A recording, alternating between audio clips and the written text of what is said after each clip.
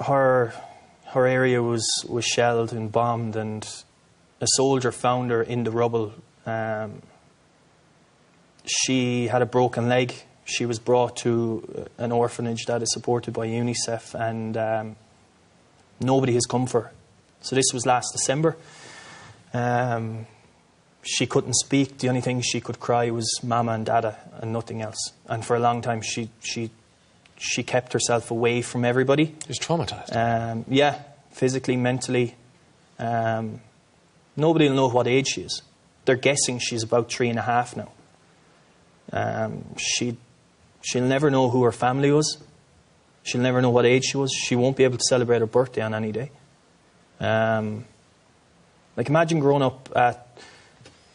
Like, I have nieces that are... Lily and Iola that are 3 and 4 at home, and I can't imagine them growing up in a couple of years' time and not knowing when their birthday is. It's cruel. It's cruel. It's pretty mad. But she's coming out of her shell now in the last number of months. Through the work that they do, she's starting to play with other kids and stuff like that, and it's brilliant to see. And like, if we can change in small way like that, that's all the better, you know. She stayed with you, didn't she, as a story, I can tell. Yeah. It was, it's just because, as I said, I have nieces and nephews at home, so I can relate to what her age is. And you know? You're hoping that people might donate. Yeah, exactly. Like, like, they can. I find it funny, right?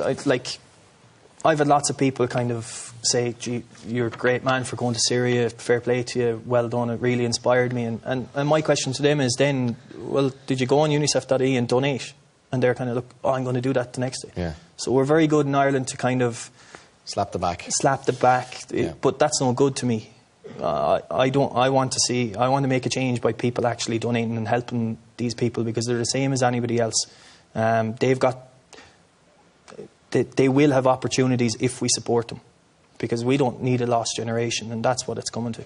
It's like the largest humanitarian crisis since World War II. Okay, well.